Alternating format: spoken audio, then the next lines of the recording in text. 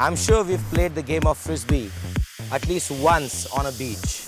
Now imagine if this Frisbee had a mind of her own, a conscious mind. But the same form, only when she was lifted and thrown by the player would she glide in the sky. Sometimes with her conscious mind, she would go to the direction the player throws her. Other times, when her mind wanders just like ours, she goes in a different direction. But eventually, she falls on the floor. This activity would continue again and again and again till such time that the Frisbee surrenders her mind and consciousness to her creator, which is the human being playing the game. Now here's the trick.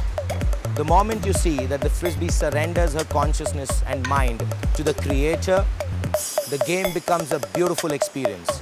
You would realize that the creator starts enjoying the game. The Frisbee enjoys a longer gliding journey.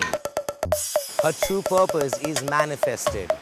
We too, just like this hypothetical Frisbee, enjoy all our positive dreams and a beautiful life when we surrender our consciousness and mind to our Creator, the Creator of mankind.